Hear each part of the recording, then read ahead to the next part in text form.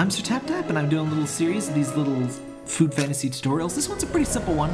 This is the Airship, or Decapod Hauler as it calls it. This unlocks at level 22 for your player. And just a little note, these little question marks that the game has, these are actually helpful for once. In most games, they're like completely worthless. But they're actually not too bad in this. So what the hauler does is it comes every 8 hours after you send it off, and it wants certain things. As you can see here, it wants some experience bottles, it wants some raw ingredients, it wants some cooked dishes. And your reward, you get a reward per crate that you ship off. As you can see, you know, some worthless money, some nice magic crystals, some stamina, that's always good. And you also, as you finish the whole thing and send it off, you get some points, which there's a ranking, there's a weekly ranking, and you get rewards based on your ranking there. You also get rewards even if you don't rank, so this game's pretty generous for that. You also get some cooking power, and you get some super rare shards, and regular rare shards. The hauler is the only way to get Cloud Tea in the game. Cloud Tea is an ultra rare, so you're gonna need 80 shards from this, so it'll take you a while, but it's a good idea to keep up on your airships. Airships are also a guild quest kind of thing, so you want to keep up just in general. You can also get, it's a good way to ascend some shards, especially to get to 1 or 2 stars, because those are fairly cheap. You can get some random super rare shards. So the things that the hauler can ask for are all pretty straightforward. It can ask for medium or small experience bottles, which some people are like, oh no, my experience bottles. But you get so many of these from sweeping, it's really not a big deal. I've got over 1,000, look at that. So yeah, you can get some materials from this. Explorations are generally the better ways to get those materials, like the wood and steel. But for those of you wondering how to upgrade your restaurant, this is one of the ways. Not the most consistent way, but yeah. Raw ingredients will come in a set of 12s that it asks for. So we already have those salmon. Already have that starch. Any dishes that'll come in sets of 5 that you gotta make. And exquisite dishes do not count, so we don't have quite enough eggs. Let's get some eggs. It will never ask for lost cuisine as far as I've seen.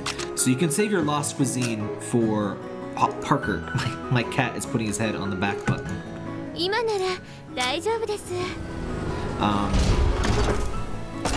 There we go. Let's send that off.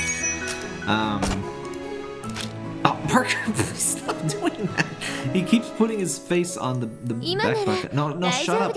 Shut up, orange juice. Why are you even my thing? Let me make somebody not orange juice better. Don't like orange juice. I keep getting her in my pulse, which makes me angry. So I can make 4. Oh, and if you get an exquisite while making these dishes, just like the deliveries, exquisite dishes don't count, so kind of a little annoying. But the exquisite dishes are good. They, if you feed an exquisite dish to a food soul that's their favorite food, you get a nice bonus to fondness. Oh yeah, while you're doing the Decapod Hauler things, you might as well, if you have lots of ingredients, which I do, you might as well just try to condiment with some spice to it. Is that? I think this is referring to ginger. Well, let's find out. No, it was not ginger. I don't know what that's referring. Or grainy. Oh, that might have just been black pepper. But yeah, you might as well try the.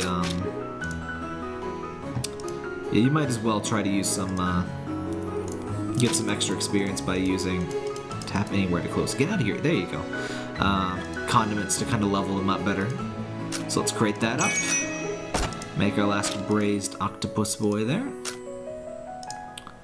Delicious, crate that up. So now that we've finished it up, you can set sail. The airship's pretty simple, it sends off for 8 hours.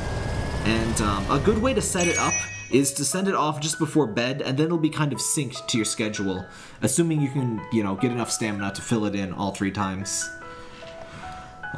Assuming you sleep 8 hours and not like, you know, 10, but whatever. So you get, I think, any shard. I think you can get any. I definitely see some a bit more commonly, but I think you can get basically any super rare or regular rare shard. As far as ultra rares, it is only Cloud Tea, but Cloud Tea can only be gotten through that, so that's not too bad. You also get the Advanced Manifest here, so what you can actually do is click on these and you can go and farm them right now. So I can see I have enough corn because it's going to be 12 corn. I have enough experience bottles because, oh my gosh, I have so many. Black pepper beef I don't have, so I can go just straight from this menu. I can go here, I can get the ingredients through here. I really love that this game has this feature where you can just click through and, you know, go straight to the level to grind it. It's really great. But yeah, you should just take note that you'll need 12 of every ingredient and 5 of every dish. So I could prepare for this just right now. In fact, let's make some onion fried rice. Oh, I don't have anything. But yeah, it's very nice that you can do that, and it lets you not waste stamina. One of the things I find in this game that I run out of the most, definitely stamina. So definitely use your stamina before bed, and this is a good way to know exactly what to try to make. Some slightly rough but fine granules, seasoning that makes people hot. I assume that's, yeah, let's get some spicy boy. Wait, royal dressing? Royal dressing? What do you mean royal dressing? Is lots of peppers considered royal dressing? I don't understand. Oh, I can upgrade this, but then I wouldn't be able to make stuff. Oh well, I want to upgrade that. You get the picture. You understand. But yeah, that's pretty much all there is for the airship. It's fairly simple. It's one of those things that you can pay the timer down with gems. Don't do that. That's a whale trap. It's not really worth it for any kind of casual player. But yeah, that's pretty much all there is to the airship. It's pretty simple. If you want other guides, I've got a whole playlist of them, and you can see a little end card at the end of this video that'll take you right to them. And if you want to see, if you want to get any new stuff, make sure to subscribe.